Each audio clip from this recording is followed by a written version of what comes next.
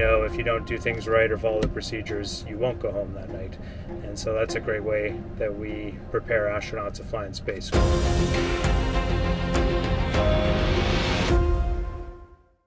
Good morning.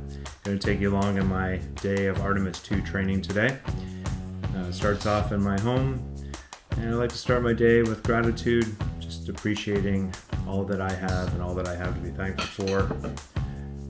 Also starts off with breakfast to fuel my day. Sometimes I like to check up on what's coming up on my day, looking at my calendar, and just an opportunity for me to read through some of the stuff that I might want to prep.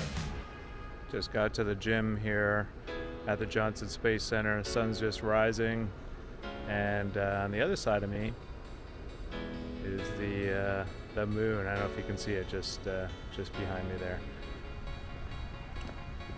Okay, workout complete. This is the building where the astronaut offices are located, and as well as the simulator that I'll be using today for the testing. We have a good view from our offices on the 6th floor, but it does mean 6 floors of stairs. A little extra workout to add on to the previous workout. Okay, into the office for a few minutes before I need to be downstairs for testing. Just a bit of time to check email for any urgent responses, and then I'll head down. And got about 10 minutes to cool off. Just on a break between testing sessions this morning, ran through an entire process from separation of the service module from the actual capsule that the crew will be in, and then all the way through landing and securing the vehicle in the Pacific Ocean. But so far it seems like it's really well designed and working great. So about to head back down and start again.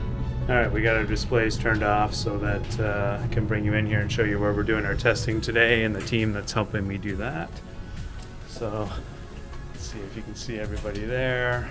So I've got Haifa, Jacob, and Cynthia, and this is the testing rig we're using. These are the displays we have in Orion, and what we've been doing is going through entry profiles. So we start off before we interface with the Earth's atmosphere, we separate from the service module, and then we watch the automation fly the capsule as we go through the displays and the checklist. So we're kind of doing nominal entry simulations today. Anyway, thanks to a great team helping me get through it today.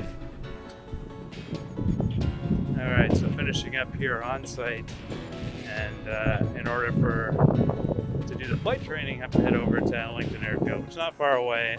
Last thing we do before we go out to the airplane is a briefing. So if there was 2 of us, we go back and forth on these items. Since it's just me today, I review them by myself. One of them is reviewing emergency procedures.